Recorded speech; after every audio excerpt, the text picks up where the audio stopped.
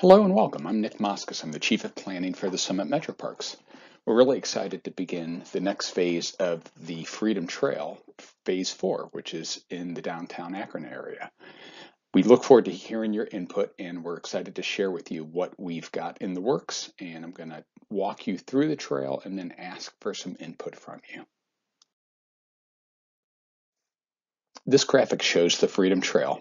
It starts in the upper right-hand corner at the county line where it meets the Portage, which is Portage County's county-wide bike and hike trail.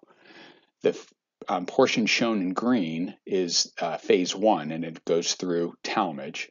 Phase 2 is shown in red, and Phase 3 is shown in blue.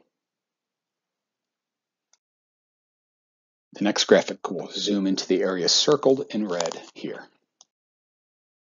Zoomed in, you can more clearly see Freedom Phase 3 shown in light blue and Phase 4 shown in the dark blue. Phase 4 is actually terminating at the towpath, which is the zigzaggy orange line that you see. Freedom Trail Phase 3 is circled here in red. Let's discuss that a little further.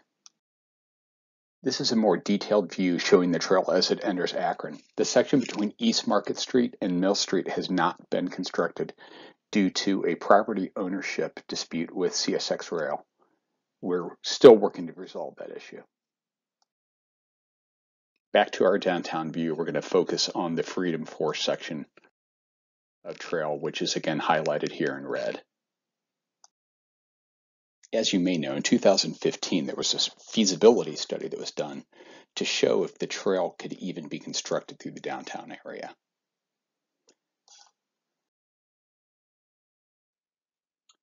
Part of the study was to try to get people from the existing Freedom Trail, which is this corridor here, to the towpath, which is in this area. So you see down in the corner of the sheet is a slope code. So anything less than 5% is white. Anything between 5 and 8.33% is shown in this peachy orange color. And anything over 8.33% is burgundy. And the reason that 5 to 8.33% slope is important is because it shows that it's ADA compliant. So as you can imagine, buildings that are flat are shown in white, but right down here in the heart of the downtown area, so here's E.J. Thomas trying to go through these buildings to get down to the towpath, you can see how everything is red. All the options to get down here are red. Now here's Mill Street, and it is orange, so it falls in that 5 to 8.33% slope, but that corridor has buildings built right to the edge of the road, so it's impossible to get a trail through there. So we can continue down this corridor and then look for options that would allow us to get further down to the south and therefore to the towpath.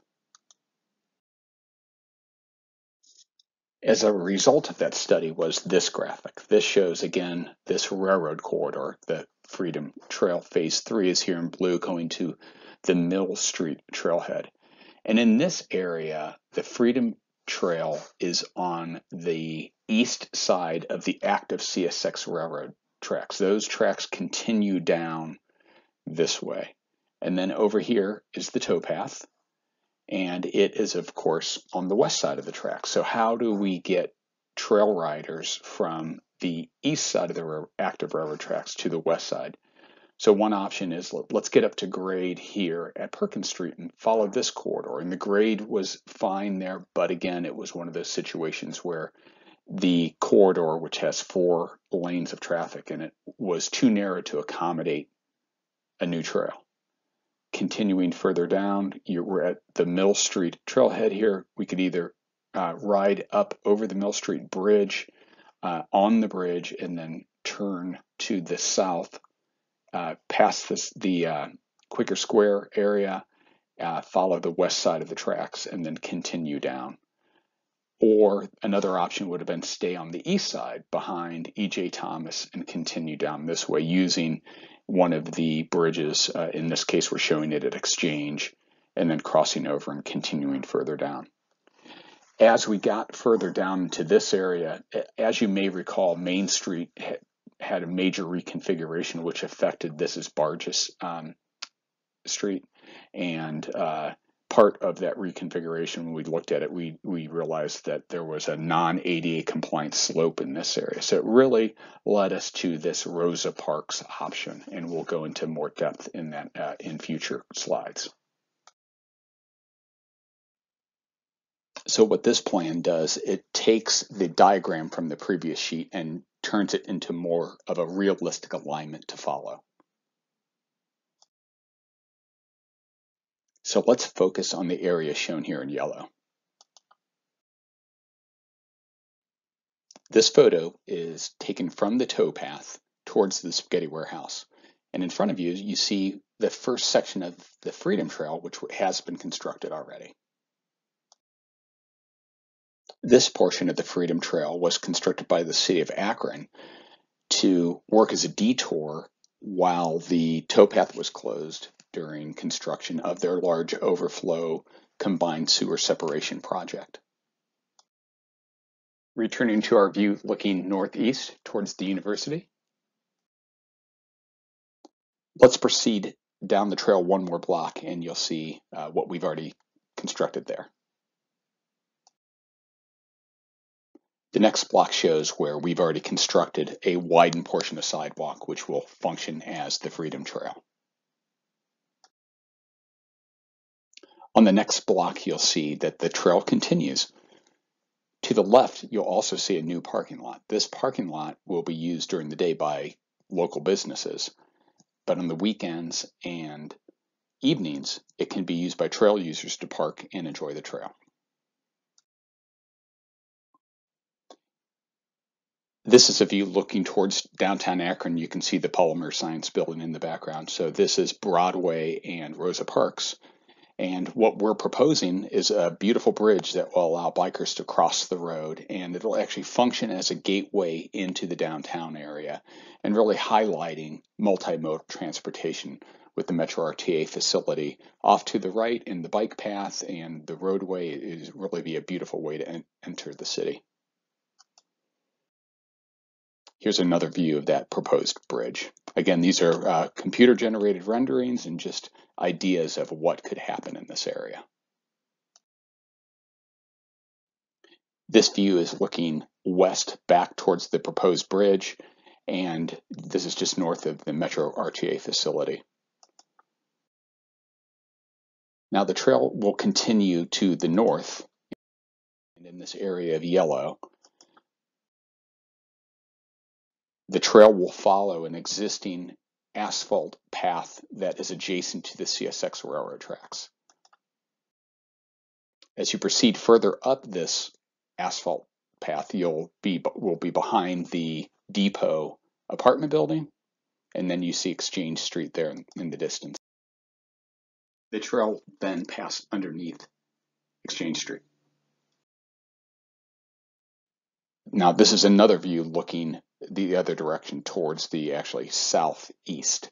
So you see downtown Akron in the foreground, University of Akron in the background, and the railroad corridor going down the center of the sheet. So let's focus on this area in yellow. So this is after passing underneath Exchange Street, and you really get a great glimpse of the downtown area from a vantage point that you don't see very often. There are some really great points of interest here. The Old Stone School, St. Bernard's Church, and in the distance, Quaker Square. So then again, continuing on that rail corridor, and this is again a view that most people in the area don't get to see. It's how the railroad valley kind of passes through downtown. Here's a photo of the area from 1968 or 1969. You can see in the distance on the right-hand side the blonde brick building with the brick that goes across, which is part of the university now. The blonde brick building, which is part of the university campus, is actually it's referred to as the Buckingham Building, but it's historically the Union Depot, and it was opened in 1950. So now rising out of that railroad corridor, we're again getting over the railroad tracks. So we're going to focus on this University Avenue crossing. So this image is just a rough depiction of how we're envisioning we'll be able to get from one side of those heavily used CSX railroad tracks to the other. So this corridor is really a beautiful area. This is looking east towards the university, again, the Polymer Science Building. And this is, by the way, a main thoroughfare for students going from the east side of the tracks to the west side of the tracks. The Polsky Building, of course, is on the west side, and the main campus is on the east side. And then this is looking towards downtown. It's really a striking view both ways. Kent State University recently built this gateway between the university and downtown Kent. This was actually a federally funded bike trail. And it was really taking something that people don't view as a bike corridor, but really a pedestrian corridor tied with a bike corridor. And we're hoping to get the same outcome with the University Avenue Bridge.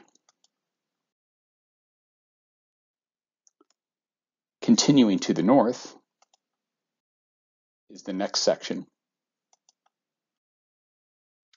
The trail again will drop back down into the railroad corridor and be in the vegetated area to the east side of the railroad tracks. This area is home to some native vegetation. Though heavily disturbed, we're looking to build a corridor that has a natural feel to it that's kind of bringing nature into the city. And then rising back up to the university area and eventually meeting the Mill Street trailhead. So you can see in the distance, there's a mural. This beautiful mural was painted by the Art Bomb Brigade, and that is headed up by one of the professors from the University of Akron, and using high school and college students to do this beautiful work. What you'll see in the foreground of the mural is a lawn area. In that area will be constructed a parking lot and a restroom facility. And the trailhead that we're looking to build here would be of our standard Summit Metro Parks vocabulary, a building with a kind of natural flair to it and using natural materials, barnstone and vegetation. And then the trail will pass underneath the bridge and continue to the north. That is the beginning, or actually the end of Freedom Trail Phase 3. Okay, I know that was a lot of information. I hope you're as excited as we are. And remember, this is just showing where the trail can be. The important work starts now. We're moving into the construction drawings that will be bid for construction of the trail. So the one thing to remember when we start with what can you do is to know that we are at this point because of feedback that we got from you, from the public. So we keep on hearing, we consistently hear whenever we ask the public, what would you like in our parks? Is we would like more trails. We want them to be safe, clean, and with restrooms. And you can see that's what we're doing with this trail. So now that you're familiar with where we are to date, the question is, what can you do? And the number one thing is we need your feedback. So please consider providing your feedback. What features would you like to see on the trail? What would encourage you to visit? What would make it unique to Akron? What would celebrate the Akron Summit County community? So click on the link in the video description below to provide your feedback. So what is next? We will post a second video at a later date that shows what we heard, summarizing what we heard, and then show how it might be implemented into the trail. So we're really excited to hear your feedback and also display how we can use your thoughts to make the trail better. So the timeline is we're designing the trail. We're looking to have construction drawings done by the end of 2021. And we'll take those plans and then share them with funding agencies to try to seek grants to help us construct the trail. Once we've secured all the funding, then we can begin constructing the trail. Again, thank you so much for taking the time to hear and see what we've got in the works. We really appreciate everything that you do, and we're here to serve, and we hope that you're as excited as we are.